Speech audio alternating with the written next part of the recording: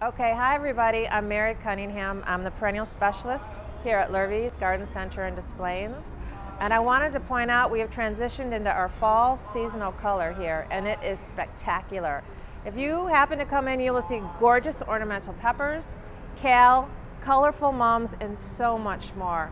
In addition to this seasonal color, I want you to come take a look with me outside, and I'm going to show you so many perennials that are perfect for planting right now. This is the time you want to be doing that, and I can't wait to show you what we've got. Okay, so here we are. Now we're outside. I want to point out, maybe you've seen this around. This is a sedum, one of the easiest plants to grow in this area. It's drought tolerant and it blooms now at this time of year. This one in particular is sedum neon. It's going to have bright pink flowers and butterflies love it. You will love this one. And next I'm going to show you some lavender. All right, here we are in my lavender patch. This is lavender headcoat. You'll see it's blooming now, as most lavenders are. This is one of the easiest perennials you can grow in your backyard. Most people don't realize that.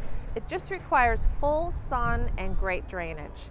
Do that and you're good to go. Again, another really easy plant, fall blooming. You can't go wrong with lavender. Plus it smells wonderful and you can dry it and use it all over the house. Next, we're going to move on to Russian sage.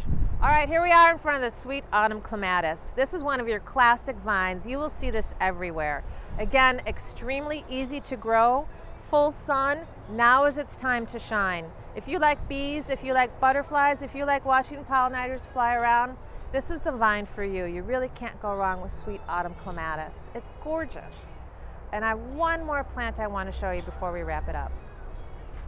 All right, so we're going to wrap it up with asters. If you're not familiar with asters, these are the flowers that will bloom at the end of your garden season, and they're guaranteed to brighten up just about any corner. They do need full sun, but you will be rewarded with lots of bees, butterflies, and pollinators coming by to visit.